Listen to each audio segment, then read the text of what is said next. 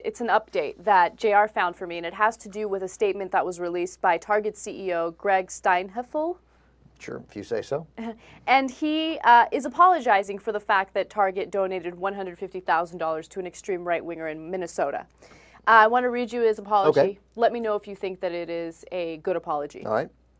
While I firmly believe that a business climate conducive to growth is critical to our future, I realize our decision affected many of you in a way I did not anticipate, and for that I am genuinely sorry.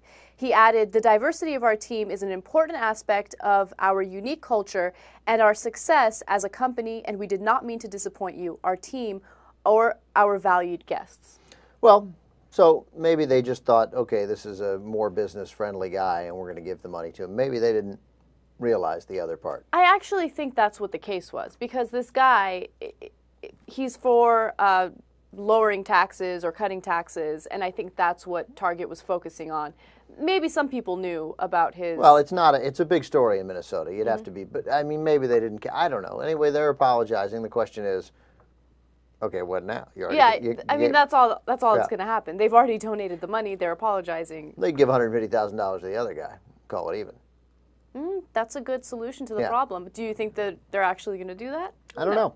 I don't know. But it's we were talking about the boycott, and it had some effect. The stories and it had some effect. They're at least responding to it. Well, Right. I think it's important to see what the next step is. Now, I agreed to the boycott, and I'm hesitantly, but I agreed to it because I think it's the right thing to do, Right.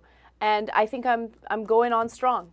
You're going to continue with the boycott? I've gone 24 hours without walking into a Target. It's extremely difficult, but I think I'm going to survive. Wow, 24. You know what was just occurring to me? This is what state? Where is this? This is in Minnesota. That's where our Target is. It gets in the winter, like even into the fall, it gets cold in Minnesota.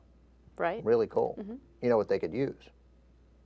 Oh, they can use a TYT sweat shirt. There you go. Not a sweater, a sweatshirt. Bundle up for either, available now for you for either 20, 25, 30, 35, 44, 48, some amount of dollars. This could be yours. By the way, yeah, and let me just say one thing. People always say this when they're trying to sell stuff, but we're being serious. We have a limited amount of hoodies. Yeah, we have like 4. We do, and we're trying to get rid of them, so please. No, but they're very nice. They're thick, they're nice. Oh, I can barely lift it. Wow, it is really thick. Wow.